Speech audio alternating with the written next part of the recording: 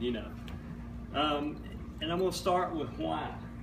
Asking the question, why? Why am I willing to get up here in front of you guys and expose myself? I mean, basically, sharing my testimony is kind of like getting up in front of everybody naked, you know. I mean, it is. You think about it. You're exposing everything. You know, I mean, nobody wants to get up in front of a crowd naked, you know. So,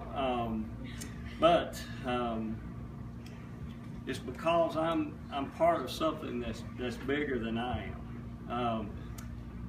It's because I'm willing to expose myself so that you may have a better life. That you know, believe it or not, you guys, I'm you, what, 25, 30 years ago? Yeah, anywhere from that, 30 years ago. I'm 45. You know, you won't think about that. You say 45. I'm never gonna make it to there. You know, I didn't think I was either. You know, but I have. So, you know, and it's because of the love and grace of Jesus Christ. I was saved when I was 12 years old. I know I had salvation. I can tell you the night. It was a Wednesday night, second week in August. I mean, I can tell you definitely when it was. I know I had it. But I grew up in a group of churches that we did not have Sunday school. We did not have youth group. We didn't have any kind of mentoring. We didn't have any kind of leadership in the church. We were taught salvation and nothing else. And I tell you that just to tell you the background I come from. You know, the church that I went to met once a month. And then you had another group of, you went to a group of basically 4 to 5 churches, and each church had a Sunday service. And so you went to 4 different churches.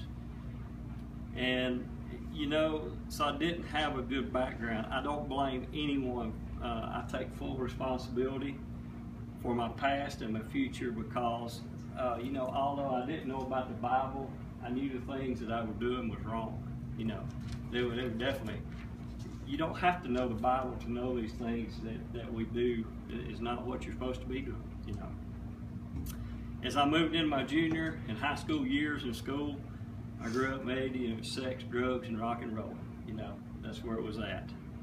You name it, and I have probably tried it. So, you know, nobody's got one up on me here, I promise you. You know, I thought those things would be fun and exciting, but those things keep you in trouble, cost you money, create problems, heartaches, and disappointments. After high school, I continued to party, not attending church.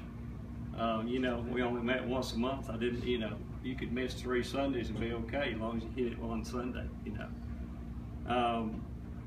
And, you know, life was okay, but, you know, I just kept, you know, in the back of my mind, I kept saying, man, there's something else. There's something better out there than this lifestyle. I was working a job, making good money, but I was constantly broke, you know. You know, it was just the same routine. Got up Monday morning, you went through the next week, it was the same broken record, you know.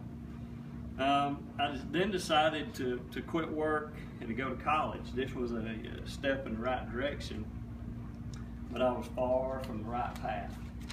I was still partying, you know, I was still going from relationship to relationship, still not attending church, you know, I was far from it. I then finally met the love of my life, my soulmate, Lori, which is sitting right here. We began to date, and there was something very different about this lady. She was different than she loved me very much for who I was, and she completed me. 1 year later, we were married and we moved to Birmingham. Things were good, but we were struggling financially, lots of stress. I was in school, you know, we were scraping, you know, and a lot of stress of that, and very little church, you know. We still were not in church. We would occasionally go, but not much. You know, it was very rocky, especially for Lori, because I was gone all the time, because at that time I was in dental school then. I was studying late. You know, we were married, but we were essentially living a divorce. We kept moving forward and stayed together by God's grace and Lori's good cooking. You know, kept me around. You know, I graduated middle school. Things got a little better. We had a little bit more money, and I thought that would solve all my problems in life. You know, I thought, hey, you know, money can cure anything. Money can buy anything, so to speak. It can to some extent, but you know what? I learned money creates as many problems as it solves. You know, it doesn't necessarily help anything at all. What I have learned, it can become your God, just like anything else can become your God. Facebook can become your God. Cell phone, sports, anything in life can become your God. You know. So I wasn't searching for the right thing. We did begin to attend church, and more we were becoming regular churches. You know, we show up on Sunday morning. You know, we kind of went through the motions. But I was attending church for the wrong reasons. It was because I was supposed to go. I've learned that, you know, that's not necessarily why you go to church, you know. I thought it was. I thought it was because you're supposed to go on Sunday morning. You're supposed to go to youth, you know. That's not it. I was going for religion, not a relationship with Christ. Lori and I began to notice, though, that, you know, the more we were in church, the closer we got to Christ. Hey, you know, things seem to be better. You know, it improves your life. You know, and you know, so we kept going. You know, there's a saying in Celebrate Recovery. You know, you get your chip. They ask, they say, who's been on this journey for 6 months? You know, if nobody gets up, they say, keep coming back. You know. So that was what we were doing. We kept coming back, you know, because we knew there was something there, you know.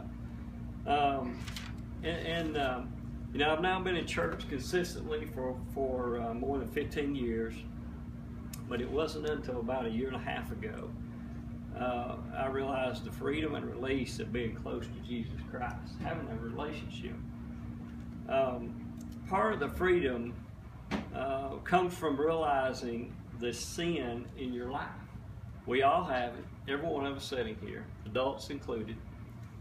We all have sin in our lives, but it's realizing this and identifying it within yourself. You know, it's so hard to do self-examination. You know, it's so hard for me to get up in front of a mirror and say, "My gosh, you got an ugly head." You know, that's not easy. That's not fun to do. You know, but we've got to do these things to grow. To get up, you know, to realize yourself, hey, I deal with issues. I need to deal with them. I need to release these things, you know. You know, I challenge all of you to do this, adults especially. You know, you will never experience true happiness, freedom, joy, and release until you do this. When we look at this too, you know, a lot of people say, hey, don't, you know, let's not dig up the past, and that's true. Don't worry about where you've been as much as where you're going. It's so funny, I at the last moment before I was leaving this afternoon, of course it was not funny, it's a God thing.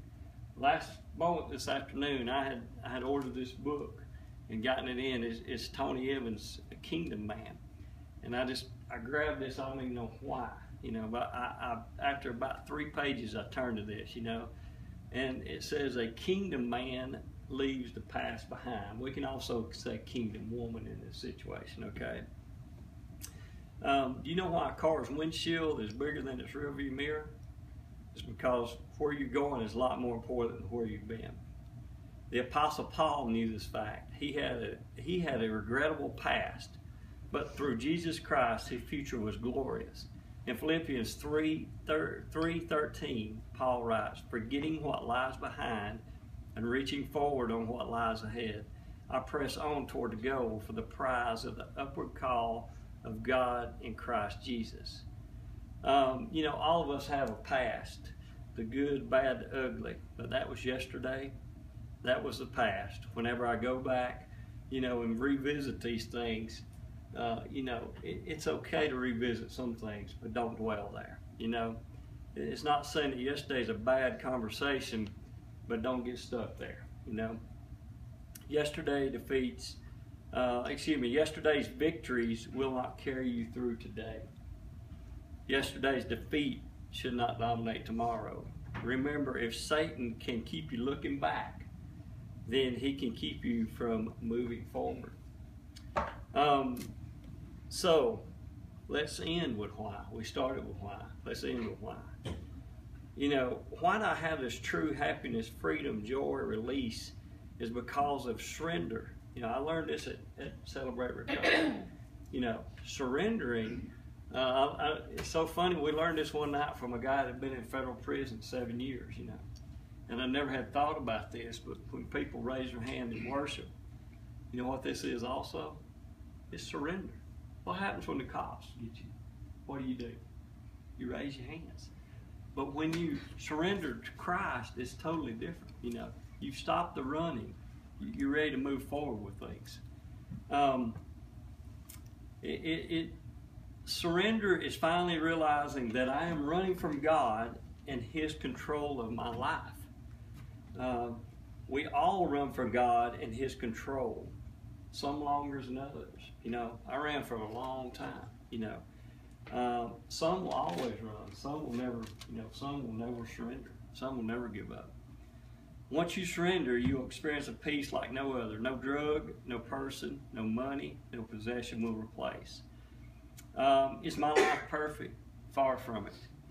But once you truly find the peace of Jesus Christ, the things of this world will fade away. I tell you these things not to bring any attention to me, but only to bring glory to Jesus Christ. Thank God.